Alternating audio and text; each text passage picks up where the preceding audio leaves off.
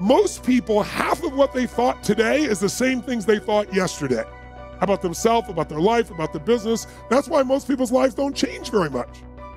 But if you wake up and you start realizing, I'm living in a home, an emotional home I don't want, you can change it.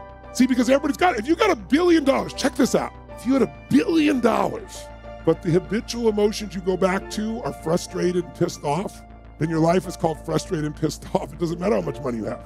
Write this down, please. The quality of my life is the quality of my habitual emotions.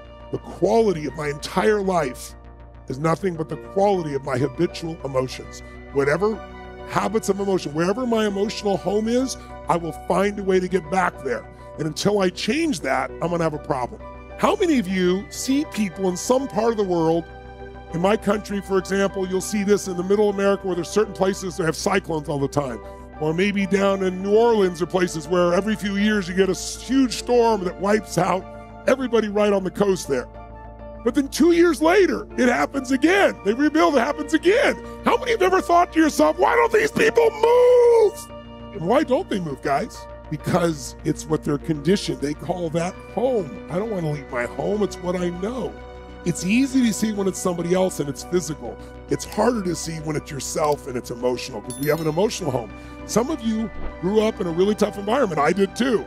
Pretty brutal environment. Very painful environment. Part of I am who I am is because I didn't want to suffer and I had to find answers. And because I suffered so much, I don't want you to ever suffer if I can do anything about it. I can't control it, but I can help massively. But it's only because I suffered so much, I don't want anybody else to. But think about it. Most people suffer even when they're successful. Listen, if you're successful and you're not fulfilled, that's the ultimate failure. If you got people that love you and you're not feeling joyous and alive, something's wrong. And you know what it is? You got an old home you're used to. Maybe the home you're used to is not a very happy home. It's a home of worry, a home of frustration, a home of anger, a home of feeling everything's unjust. And so you find a way to get back home using whatever the environment you can use. How many of you know somebody who's always pissed off about something? How many of you know somebody who is always worried? How many of you know someone who's not really funny, but they think they are? And they crack themselves up telling stupid jokes. How many know someone like this who cracks themselves up and they laugh so much that even though it's not funny, you find yourself laughing too? These people have different emotional homes. Some people's home is anger. They'll always find something to be angry about. It's what they're used to. It's their conditioning. So even when the storm comes in and messes up their life, they go right back to that same shit. Wouldn't it be nice to upgrade your home, your emotional home where you live?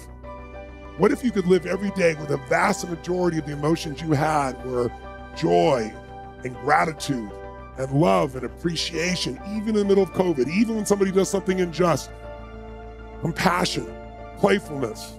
What would that feel like if you were in those states every day, 90-95% of the time? When you weren't, you got out of it quick.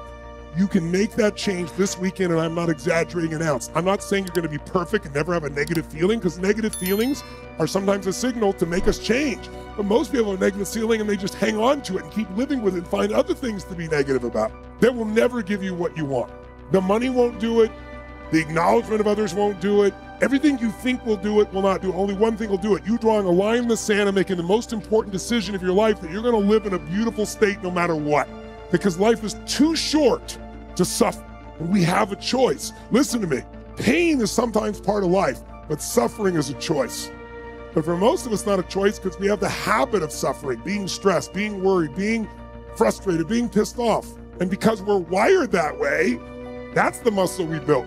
But if we rebuild our home here so it's even more magnificent, then you can have the life that you desire and deserve. And you can do it in one weekend only if you give your all and push enough energy out while you're doing it, while you're learning. Who's up for this here? So who's up for enhancing your home massively? Say aye. Aye. Say aye. Aye.